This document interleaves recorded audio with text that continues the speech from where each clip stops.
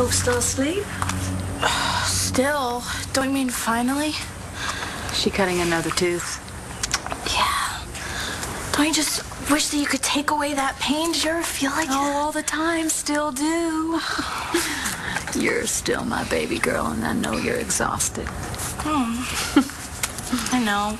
Still wouldn't be able to sleep anyway. I keep thinking about Cole's.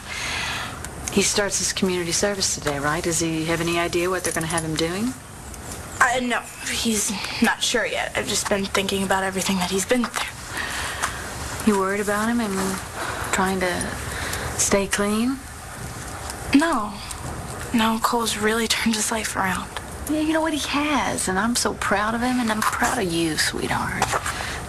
I'm proud of how you've handled all of this. I mean, you stuck to your guns, you know, when he was spinning out of control, and then you stuck by him when he was serious about, you know, cleaning his act up. It's great. I really love him. I know you do. And I know sometimes when you love somebody, it's really hard. I mean, it's hard to forgive their mistakes. Like mother, like daughter, right?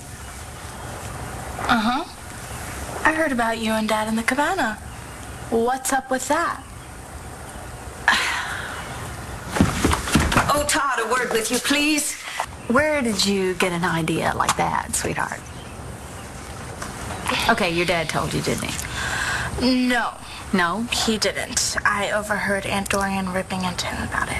Oh, I'm just sorry you had to hear anything like that. Well, don't apologize to me for you having a sex life. I'm just surprised that it's with Dad. You guys have been at each other's throats lately. It's complicated, well, sweetheart. Obviously. I mean, what trick did Dad have to pull this time? Well, he didn't. It was me. What? Yeah. I don't want to talk to you about this. Mom, I am an adult, remember? And if I have to live under the same roof as you and Dad, I have a right to know what's up. Okay.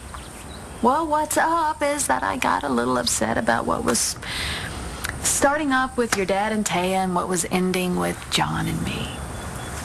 John didn't start out as, like, real, but I don't know. I just thought maybe it might end up being something, you know? I'm sorry, Mom. That's okay, you know. Divorce is just tough no matter how you look at it. Anyway, I was telling the story. Yeah.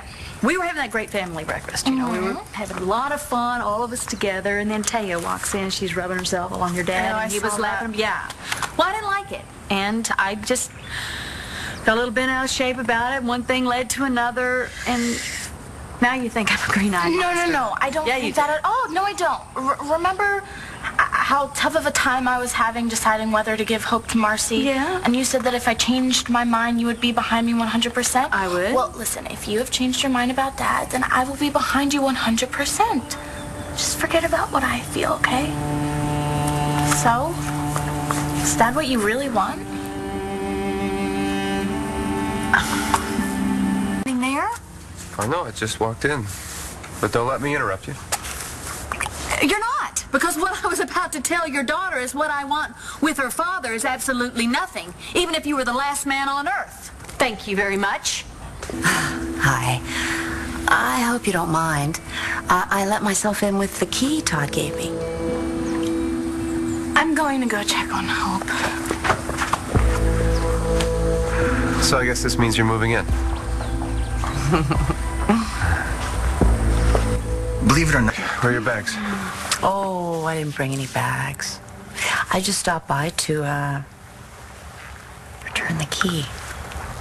Much as I think it would be a blast to share clothes and girl talk with this one over here, I'm afraid I can't move in here. But thank you, Dorian. And thank you, Todd, for the invite. Wait a minute, wait. Figure it out. I'll see you later.